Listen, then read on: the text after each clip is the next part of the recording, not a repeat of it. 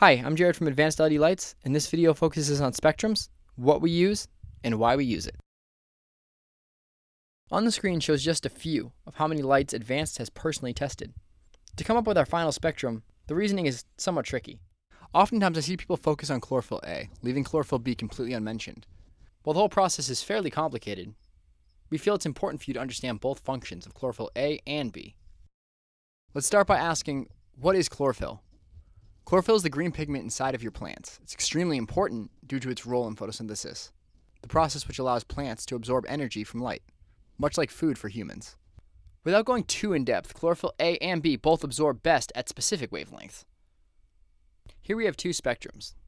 We know that chlorophyll A absorbs best around 430 and 662 nanometers, while the green and the yellow light is reflected, giving the plants their esteemed green color. However, people forget to mention chlorophyll B, which absorbs best around 453 nanometers and 642 nanometers, but also absorbs small amounts of green and yellowish wavelengths. So you may be asking yourself, why is this important? I'm glad you asked. If chlorophyll B not only directly impacts chlorophyll A, allowing it to better supply your plants with what it needs, then it only makes sense to make sure that you have a spectrum that supports that. Make sure that you're feeding your plants exactly what they want, and it has those peaks represented in the grow light spectrum. At the beginning of the video, you saw all the spectrums we've tested, from metal halide to HPS to other competing LEDs. At Advanced, we don't cut corners, and you can see that in our spectrum. It's important to understand that plants can still survive with a less optimal spectrum. So while you may think that your plants are doing fine, in actuality, they might be underperforming.